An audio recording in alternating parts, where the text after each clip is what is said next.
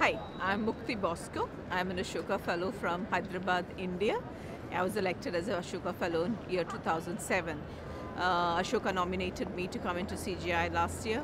I had a commitment to provide health financing and community health leadership training programs. One of the biggest differences that I see this year in myself and the way that I've approached CGI is I'm more familiar, and therefore I'm able to network with a lot more people, and also there has been a lot of Ashoka staff around within the CGI unlike last year, and that also I think has made a lot of difference because there were a lot of connections that were made because of Ashoka.